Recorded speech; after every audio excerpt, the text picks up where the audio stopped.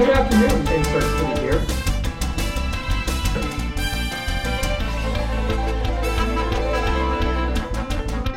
Really? Okay, well, I am Sam Drossel with my co-anchor, insert nondescript name here. How are you doing today?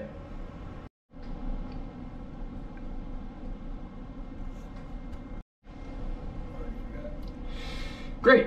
So, in today's meeting, a long-awaited FY23 National Defense Authorization Act 8311 was passed with President Biden's signature. Taking effect last month, we now have a first glimpses of what the DoD's strategic plan to deal with the news of regarding polyfluoroalkyl, or PFAS as it's more commonly known. This substance is oftentimes described as a waterproof, grease-proof, and as having non-stick properties that make it ideal for firefighting. However, this effectiveness does come with a steep cost to the health of our DoD firefighters. Can you see his finger? That's great for our DoD firefighters, right, co-anchor? This comes after the last few decades of contamination from PFAS and has grown to a serious global health. Wow!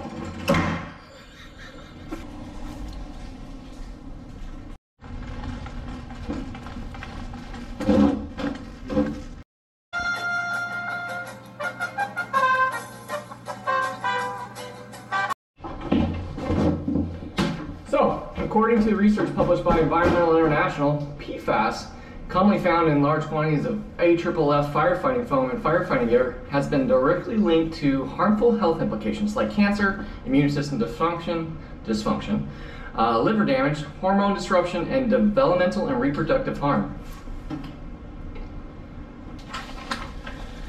I'm not sure why that's a good thing, co-anchor.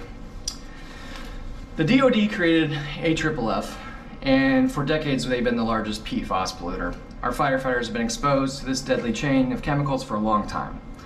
They already risk so much for us protecting us, and now the United States are finally taking them into consideration.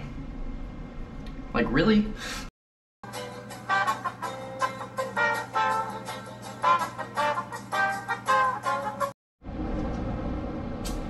Yes, co-anchor, that is great news. Although AFFF has superior firefighting properties, the DoD will have a hard time finding an equivalent replacement.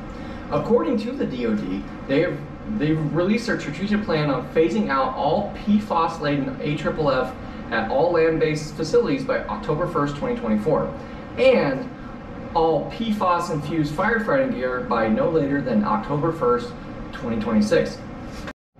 Currently, to meet the newly announced DoD military specifications, or mil-spec, manufacturers are going to have their work cut out for themselves to continue to sell to the DoD. The DoD mil-spec foam will have to undergo extensive testing by the U.S. Navy NAVSEA Command. With the new rules, manufacturers will also have to meet a 1 part per billion or less of PFAS as set by Congress. One source indicated that will be near impossible. Wow!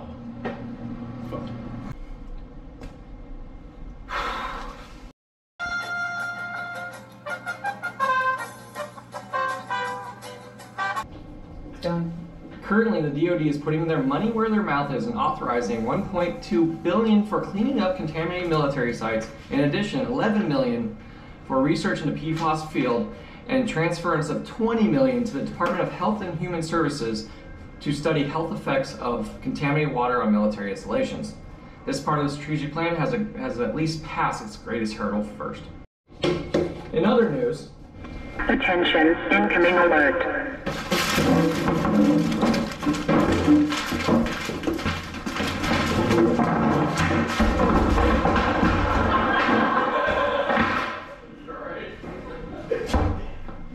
Perfect. My computer. Okay, bye.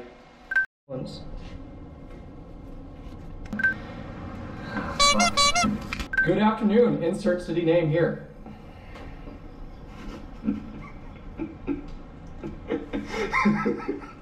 You can't laugh. Impossible. Alright, can we redo that last part? Yes. Sure, why that's a good thing for. This. That is too long to hold it. Wow! That's scary. Do it again. AFFF, superior firefighting. Oh, shit. Health threat. Wow! You The DoD created ARF, AFFF, on phasing out PFAS. Yep. They already risk so much keeping up to protect. Fuck.